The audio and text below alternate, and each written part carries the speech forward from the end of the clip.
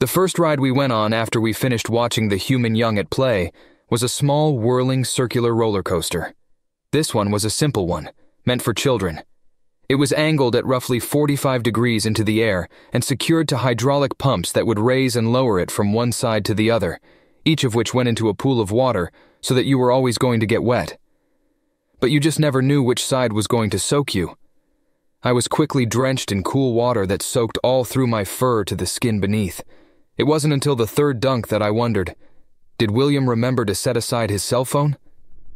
It was too late to ask as we went around and round on the rails, their clickety-clackety noise alternately slowing down and then speeding up with every rotation for minute after minute. My wet fur was picked up by the swift racing air, and I opened my mouth and let it blow my cheeks out to an odd little puff. My recent experience with speed and putting my head outside the car window made this all the more enjoyable, and I didn't mind my drenched fur in the least. William was dressed in the strangest whim trunks his people typically wore at these places. It hung down from his waist to his knees and was bound up in a tight knot against his body. He wore no shirt, and quite frankly, I would say he is fairly pale.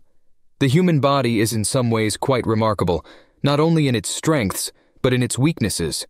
Most species evolved their intelligence after their bodies were well adapted to their environment, but it seems that human intelligence was the result of punctuated equilibrium. This previously unobserved evolutionary process states that when a small population is nearing extinction, it may evolve much faster, since trait diffusion is quicker. Humans hyper-evolved in a relatively short time, some 200-odd thousand years ago in the extreme climate of their African continent, at a time when climate change was driving their forerunners near to extinction. Their ancestors were already wanderers, and walked the long costs-consuming marine life that was excellent for brain development. And this highly social species adapted, only the most clever of their species were able to survive the harsh environment and reproduce. As such, a race of predators unlike anything the world had ever seen, evolved in a burning hellscape that casually obliterated over 99% of all other life. But, because they were adapted to survive and learned tool use early, their bodies did not gain the near-total protection from the environment that other species did. Humans get cancer from their own sun, but are daylight creatures with color vision gradients that are the envy of many other species. Their ability to survive is rooted in their wildly varying creativity and inventiveness as much as anything else. So, you end up with some imperfections that would seem daft to other intelligent species, such as humans who burn in the very sun they need to see and to stimulate vitamin production, because they invented ways to protect themselves before they could evolve natural protection. When we finally left the ride, we were a soaking wet mess. My fur was drenched more than I'd ever known it to be. Water is common enough on my world that everybody has it, but Earth is positively drowning in water. So much so that many of their mythologies revolve around great floods. As dangerous as water is, it is not only necessary, but so beloved by most humans to the point where fear of it is considered irrational. And given the unique experience I just had, I agreed. How could anyone not like this? From there, we went to the water slide. A water slide is a very strange invention. It consists of a long, angled tube on which you lay your human, and in this pipe is a substantial amount of water, not quite enough to float, but enough to make it slippery. Your human, like the water, is then dragged down by gravity through the tube, usually screaming in the shadows until they are flung out into daylight and into a large open pool. I did not scream, but I did howl. A few of my furs got caught in the segments of tubing and yanked out, but after the first wince it was just thrilling. I howled like I was a pup again, and when I hit the water, I bounced along the surface until my momentum let me sink. I didn't wait for William. I locked my arms and began to swim in what I would later learn is called a dog paddle. Splashing my way to the side, I saw William out of the corner of my eye coming down the slide after me, but with all three of my hearts racing and pumping blood through my veins, I just couldn't bear to wait. I ran on all fours back to the thankfully short line and didn't even realize I'd done that until the guide did a double take at me. When I stood up, he simply said, "Oh, the alien, go ahead," then pointed up the ladder for me to go again, and again, and again. To this day, I don't know how many times I went up and down that slide. I did that until I saw William wave me over from off to one side of the pool. The crowd was still thin, and for a long and lingering moment, I greedily eyed the other attractions. but I trotted over to where he stood and gave myself a thorough shake, scattering water every which way while he waited until I was done. Fove texted me a few minutes ago. She was taking a rideshare over here from work after changing clothes. I'm going to talk to management and get that complaint for my wife out of the way. Just meet her at the entrance and bring her back here when she arrives. Then we'll meet up and have a bite to eat before hitting some more rides. Sound good? Sounds good, I said. I was panting when I said it, as hard as I panted when Fove finished throwing that ball. In just 2 days? 2 days and I felt at home. Perhaps that is why I reacted the way I did. William and I parted ways, and I headed back to the entrance. We quickly lost sight of each other, but I wasn't worried. He was right. The Sunday crowd was light and neither noise nor smells were overbearing. In fact, it was so light that I picked up Fove's smell before I rounded the corner to the entrance. But something was wrong. Her smell was wrong, and another smell was worse. I didn't know quite way, but I picked up my pace, not running, but I definitely went up to a speed walk and heard a familiar voice. I will relay it as follows with the inflection as best the written word allows. With a true alpha male like me, a girl can always count on being treated like a princess. I'm... The voice went a little lower. A werewolf. That's why I don't shower. It washes off my natural mushk. You're pretty, and you need a true niche guy like me, a gentleman to treat you right. You're not like those other girls. They only go for jocks and bad boys. You're lucky you met me now before you become some kind of evil slut. I'm 14, and I'm not interested. Now get out of the way, I have to find my dad and Bailey. Fove's response was very clear, and I began to move faster.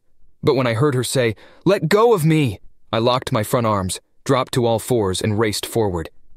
Just one hug from a real lichen and you'll I heard his words, but didn't register them. It all felt wrong. I didn't really know as much as I thought about humans or how they related to one another. They were frankly confusing.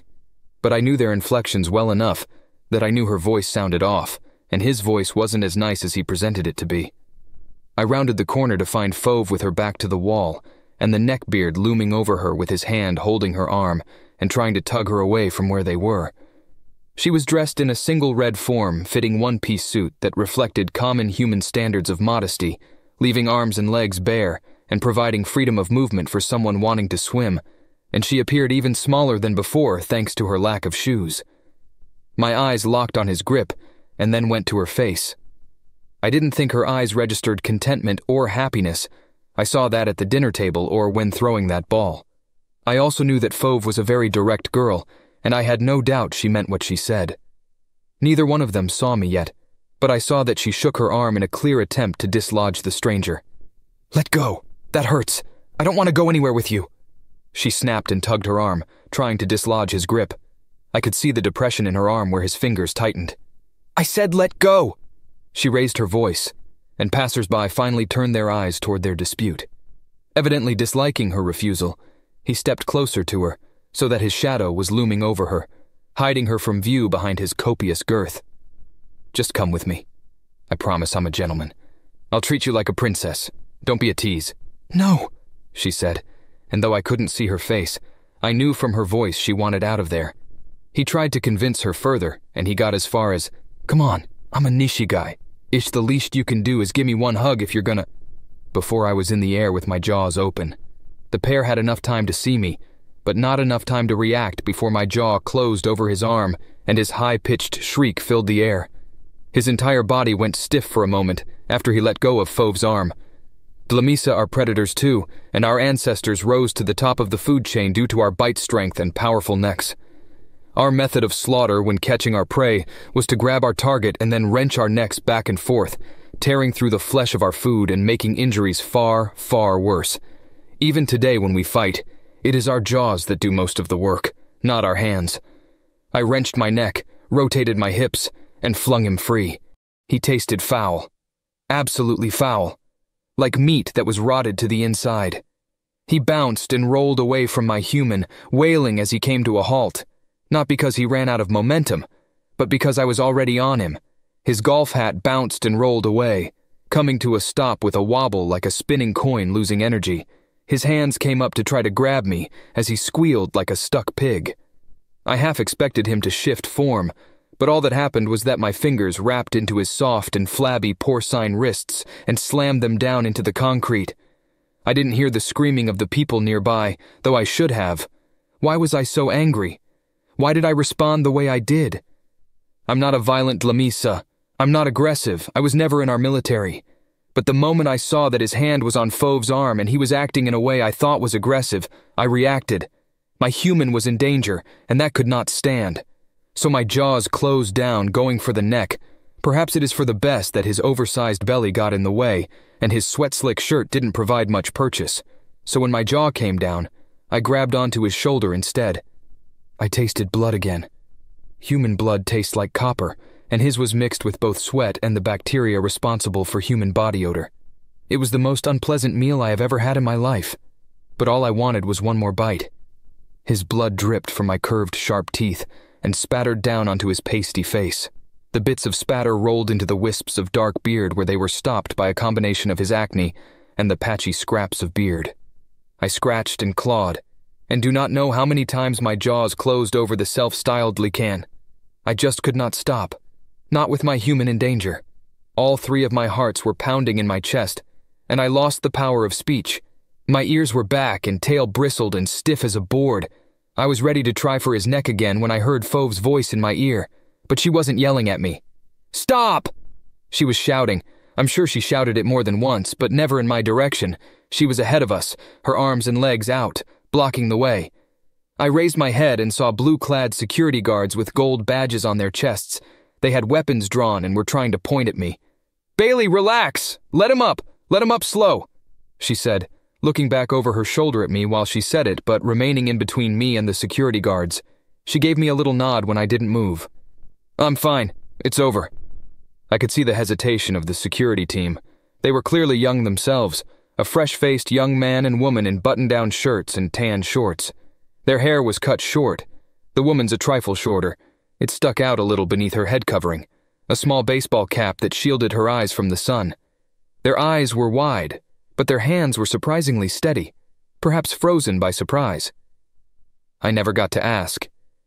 The only noise was that of the bits of spatter dripping from my maw as I moved at a glacial pace, inching my hands away from his now bruised and bleeding wrists.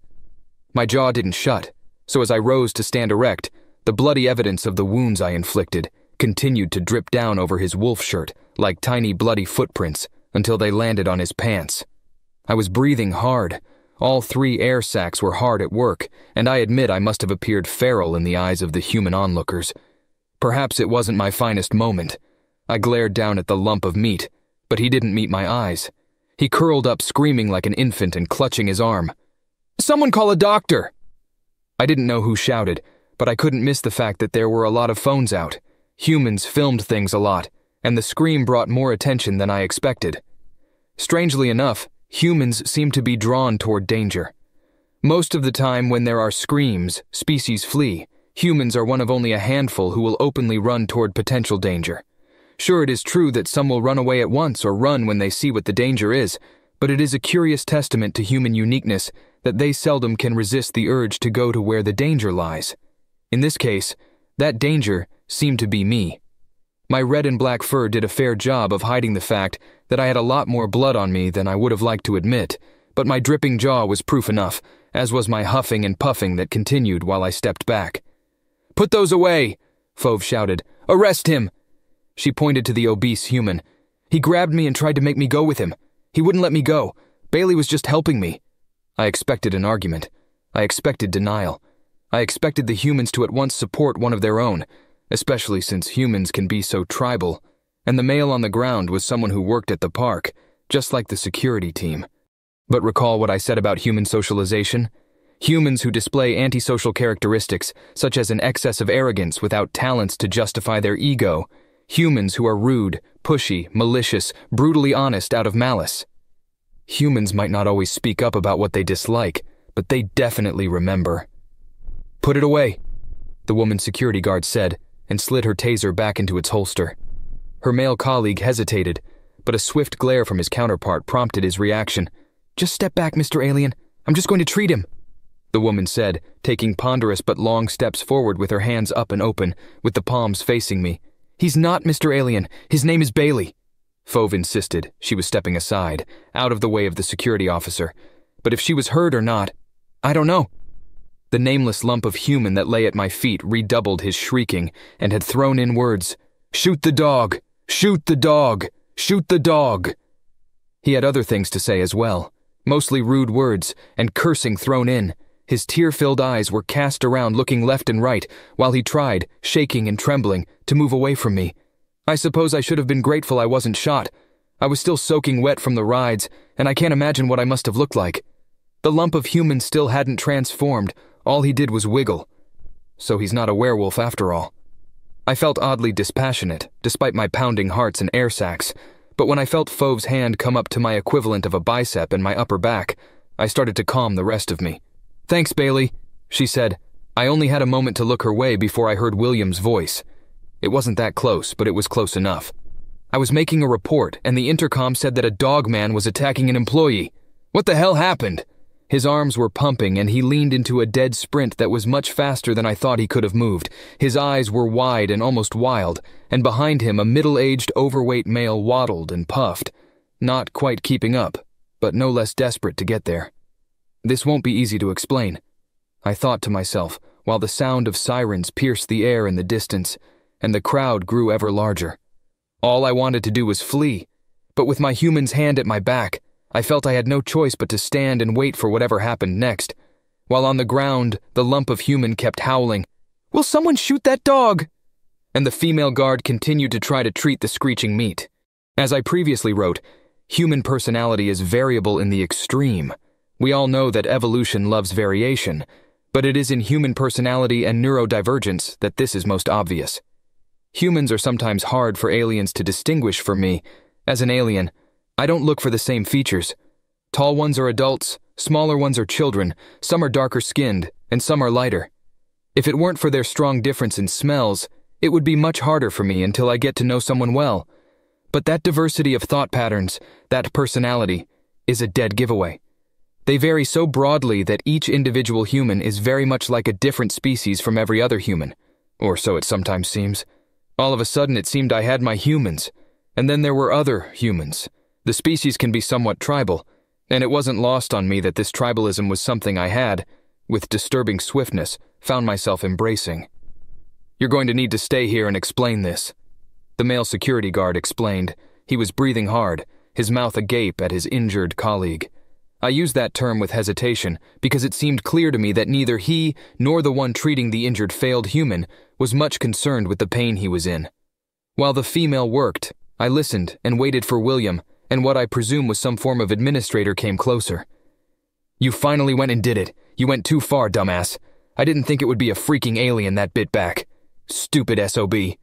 Quit whining and hold still. God knows what kind of bacteria an alien mouth might have. Might be fine, might die. Might be you get some stupid superpower and really get to be a werewolf."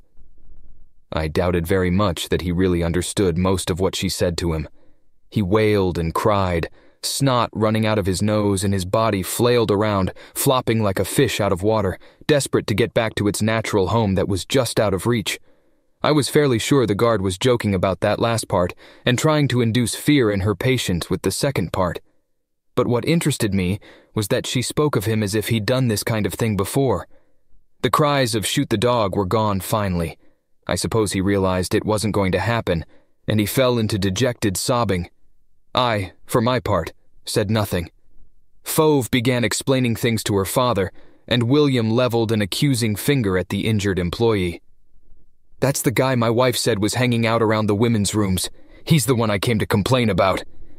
William's voice went up several levels while he pointed, and the ticket taker went pale as if he knew he'd been caught.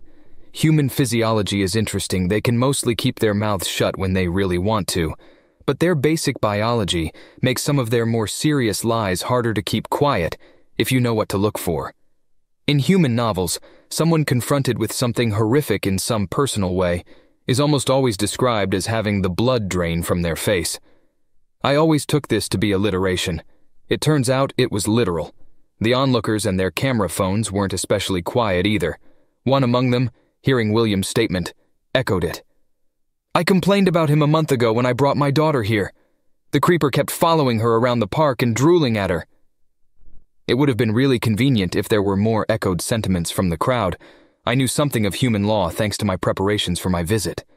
I was no expert, but as I stood there panting and looked down to see the bits of blood at my feet, I was glad to know I had yet another witness of some sort. "Are you okay, Fove?" William asked, and went to hug his daughter. His arms engulfed her, and he kissed the top of her head. "He didn't hurt you, did he?" When it came to neurodivergence, Fove was exceptional. Even with only a short time among humans, I knew that for sure. She didn't miss a beat. "I'm fine, Dadu, just fine. Bailey got him." "You're all going to jail. My dad owns this park," the ticket taker said through his sobs. I will admit I was concerned when I heard this. Humans with money are humans with power. It isn't unheard of for the very rich to buy their way free of the consequences of their actions, or to take advantage of their wealth to support people who they, frankly, shouldn't. This is especially true when it comes to the ties of family. Tribalism often extends even among humanity's worst elements. This was clearly an example, and from the sour faces the two security guards made, puckered lips and steady glares. They knew it too, and knew that this particular colleague of theirs had played the rich father card quite a few times. When the lawful authorities showed up, I regret to say in this narrative that I recall very little. It was such a blur of activity. I remember the click of the handcuffs on my wrists and the feel of the cold steel through my soaked fur, and the little trembling in the hands of the one who put them on. But I recall neither their name, nor face, nor expression, though I must have at least gotten a look at them. The blaring noise of an ambulance stopped and I still did not know his name. I never wanted to learn it, so from now on I will simply refer to him by the moniker of Wolfbeard given everything. But I saw him put onto a stretcher and strapped down. He was still clutching his arm and his moans became even more dramatic and movements more exaggerated. The paramedics at the stretcher grunted, groaned, and struggled to lift him up to carry him out. The process was slow. He weighed enough that they could properly wheel him away on their stretcher until they both pushed from at his feet. I remember frenzied words and William's wild, gesticulated shouting while the officers questioned him, Fove, and other witnesses. And I remember the feel of the seat of the police car when I slid into the back seat. As the car rolled away, I could see William still shouting behind us, but in my mental state at the time, I couldn't hear him, or perhaps I heard and just can't remember. What I do remember thinking was, I hope human jails aren't like they're shown to be in their fictions.